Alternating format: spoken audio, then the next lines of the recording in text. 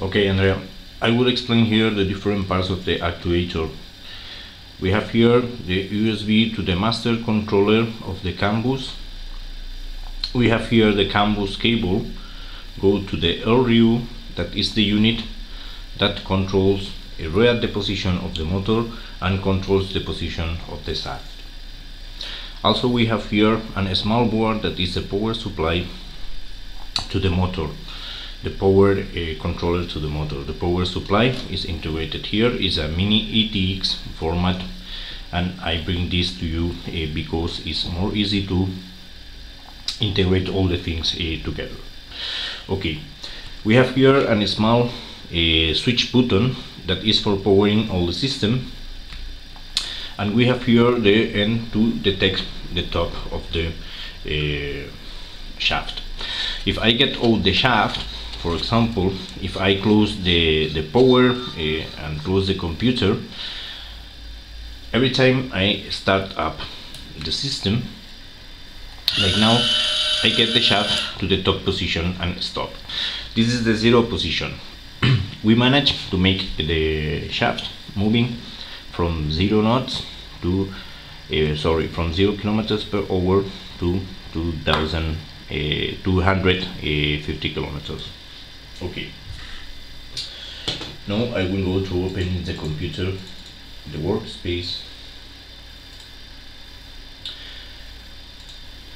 In this case, for make the test, we can select Condor, but you can use this unit with any kind of simulation supported by the workspace, you know. Okay, we start a mission in the air and begin the shaft in the first position. The shaft is distributed in 5 top positions, from 0 to 50, from 50 to 100, to 100 to 150, to 150, 200, 200 and 250. This is 5 different positions of the shaft. I think it's very useful and enough for the use of the project that is based on make the shaft pressure into the force feedback joystick at different speeds. Okay, started the mission, ready for flight. I'm getting from 100, get out, going down 150, 200 and 250, and now go to make up, getting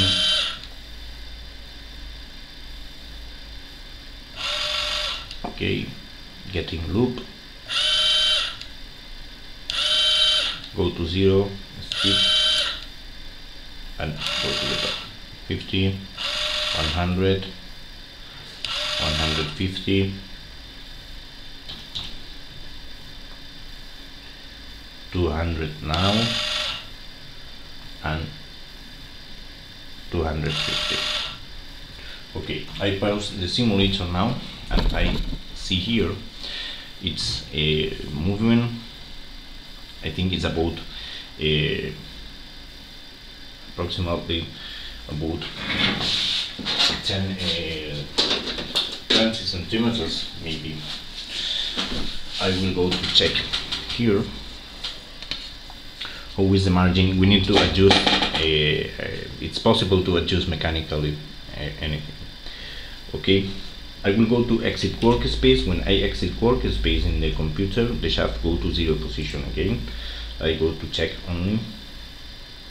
Okay, from 0 here in the rule, I place the 0 here and exit workspace, and I see is about 6 centimeters, 60 millimeters. Okay, that's all, Andrea. At the moment we can adjust this scale. In the first part of the project, I make the shaft getting out and in for each kilometer, but I think it's not sensitive. It's more sensitive to get this fractioned in different range of speed, area speed on this case. Okay, the good thing here, you see in the LRU controller how is based the CANBus, you can get this terminator out, and it's possible to place here another cable, go to next daisy chaining indicator, for example altimeter, air speed, heading, vertical speed, place again the terminator in the last gauge, and you can get with the same controller and only one USB connection, you get a complete system, included the actuator for the in this case for the force feedback. Okay, see you, Andrea.